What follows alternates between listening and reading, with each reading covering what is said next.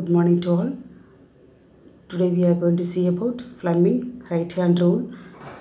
When the conductor moves in the magnetic field, the direction of motion of the conductor and the direction of the magnetic field and the direction of the induced currents are given by the Fleming right hand rule. Here the middle finger and index finger and thumb finger are kept in perpendicular to each other.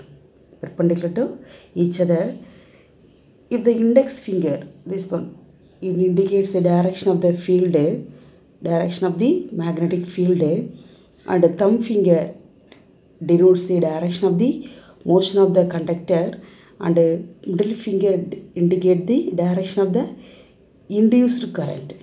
Direction of the induced current. This is the direction of the induced current. Along this direction of this middle finger denotes the direction of the induced current. Okay, and here the Fleming right hand rule is named as the generator rule, and also Fleming right hand rule is known as the generator rule.